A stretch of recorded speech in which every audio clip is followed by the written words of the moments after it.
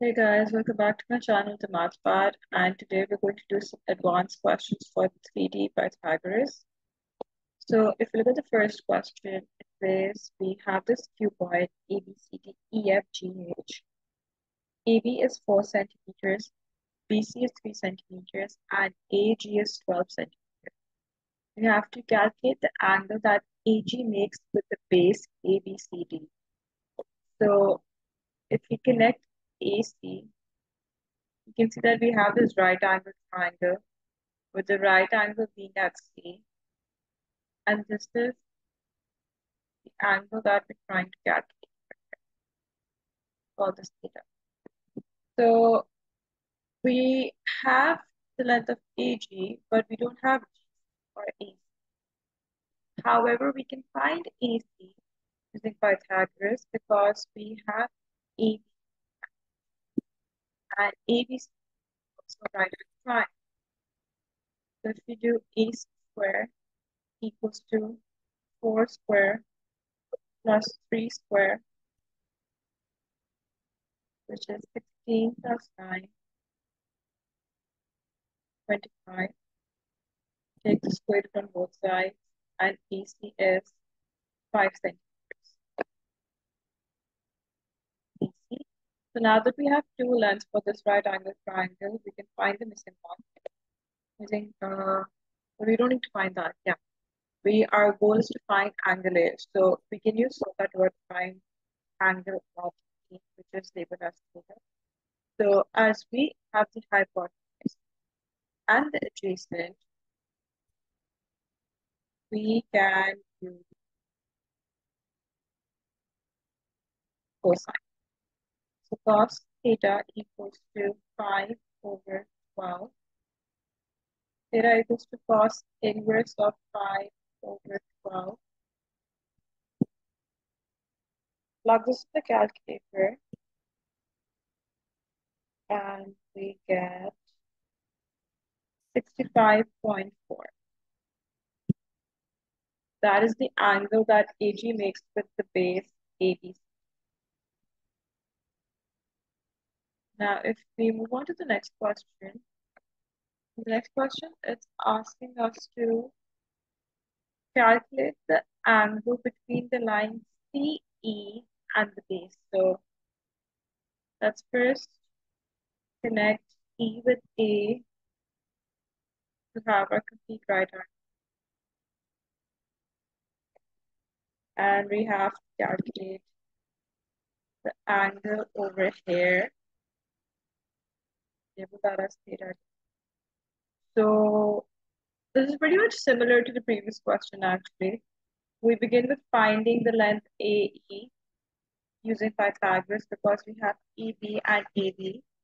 So AE square equals 12 square plus 5 square.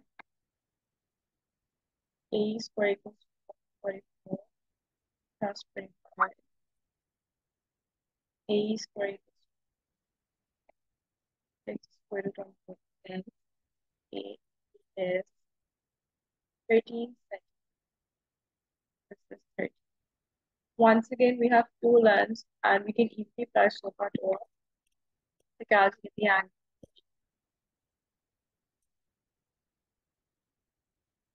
So keeping in mind SOHCAHTOA, we can see that in the arc right angle triangle that we're using to find the value of theta, we have the adjacent and the opposite, which means we'll use tangent. So tan theta equals to 6 over 3. Theta equals to tan inverse of 6 over 3. Plug this in the calculator and what we'll have is 24.8. That is for this.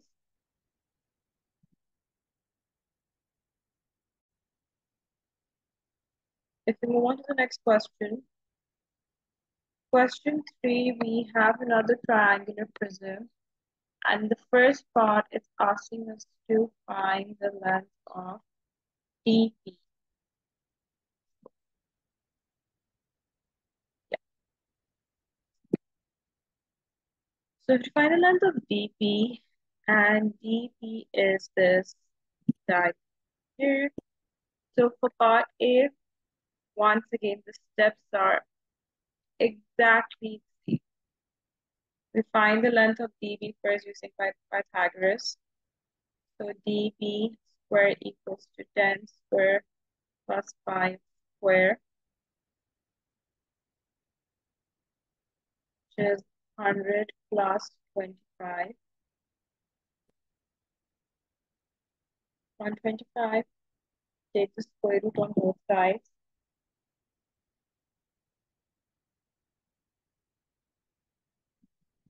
And that gives us 11.2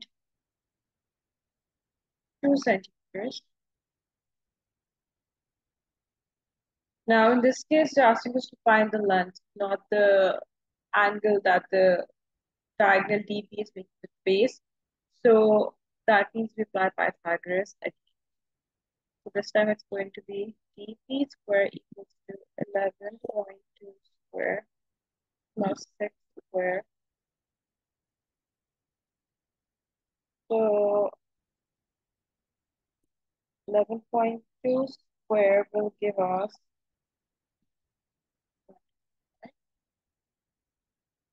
plus 36. 125 plus 36 will give us 161. Then we take square root of 5. So square root of 161 equals to 12.7 centimeters. That is the length of DP. Part B is saying the angle DP, the angle between DP and the horizontal rectangle AB.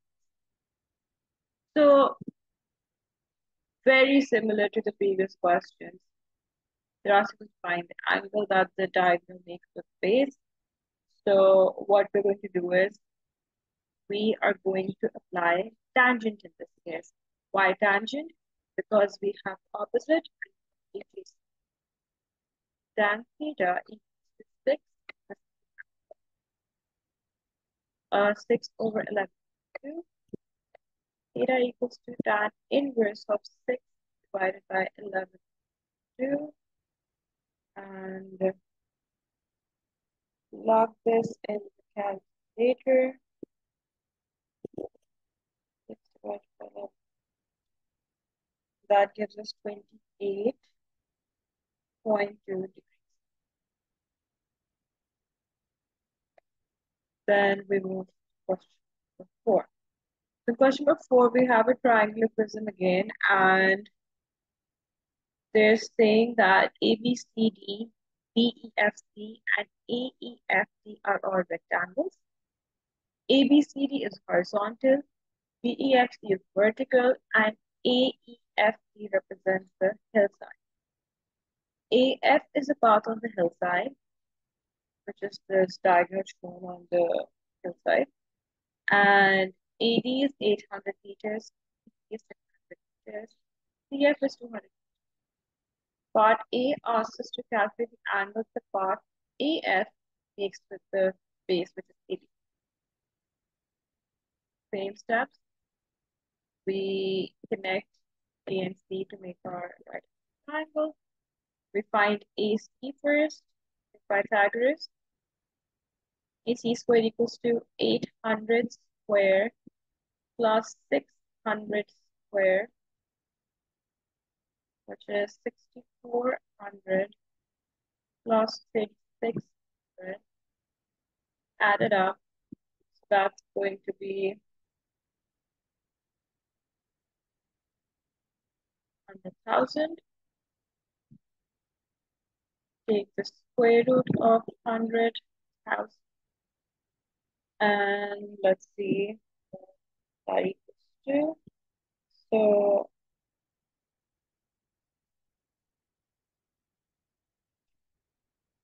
square root of 100,000 is 316.2 meters.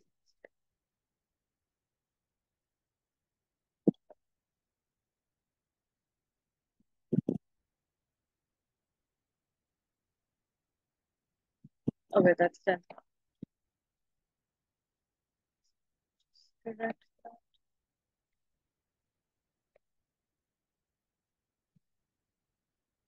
So that's 100. So now we find the length of AF. So Pythagoras once again. AF squared equals to 100 square plus 200 square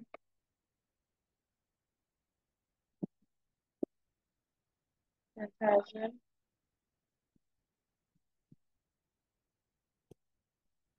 plus 40,000 added up 50,000 square root on both sides.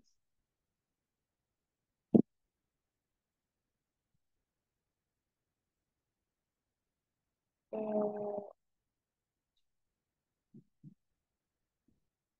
50,000 equals to 223.6 meters. That is your answer. A. Part B is saying in the diagram D is due south of C. Yeah. Jasmine walks down the path from F to A in bad weather. She cannot see the path ahead. The compass bearing she must use is the bearing of A from C. Calculate this bearing. Bearing of A from C.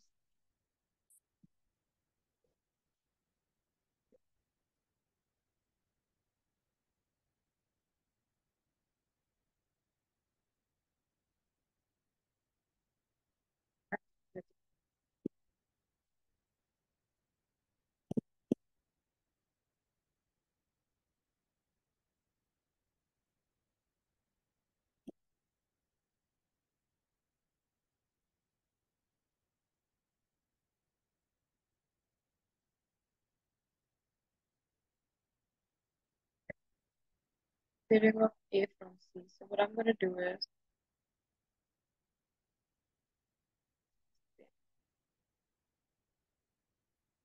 that means I need to calculate this angle. We can easily calculate this angle using tan theta equals to 800 600. Theta equals to tan inverse of 800 over 600. So I'm going to plug this in the calculator.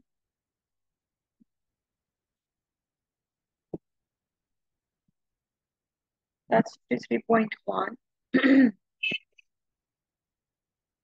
And for the bearing, since the bearing is always measured from the north, when we start from the north, we're adding this 180 because we're covering the first quadrant and the second quadrant. That adds up to a 180. So we add the 180 to 63.1,